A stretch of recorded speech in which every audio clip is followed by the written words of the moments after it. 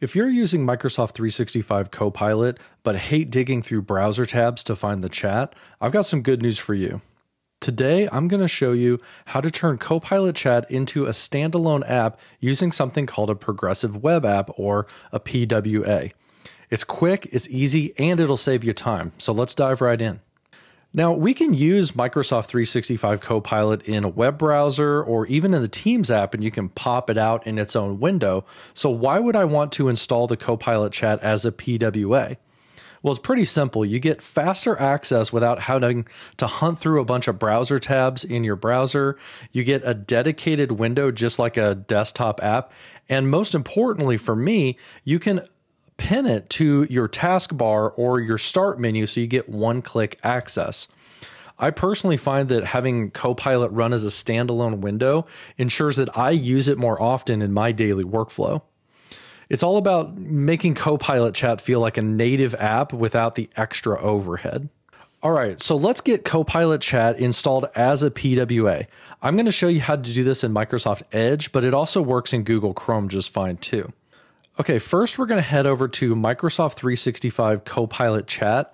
That's at microsoft365.com/chat. After that, we're going to click the three little dots here in the upper corner of Microsoft Edge, and then we're going to click the Apps section right here. We're going to mouse over Apps, and you'll see that it says Install this site as an app. Go ahead and click on that, and then we can name it whatever we want. I'm going to name it Microsoft. Actually, I'm just going to name it Copilot Chat right here. And we're going to click Install right here in the middle. And now we've got this installed as a progressive web app. It looks like a standalone application. I'll even close this window right here in the back to kind of show that it's installed. We have some options right here as well. So if you want faster access, you can pin your app to your taskbar or pin it to the start menu. You can also create a desktop shortcut.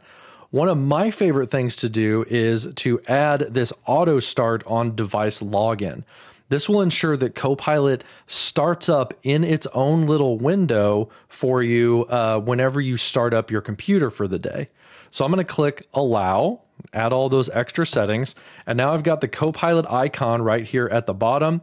When I log into my computer next time, Copilot is just going to auto launch for me, and I can keep it up and ready to go at any time. So there you have it, Microsoft 365 Copilot Chat running as a standalone application. It's quick, it's easy, and no more tab overload trying to hunt through and find out where your chat went to.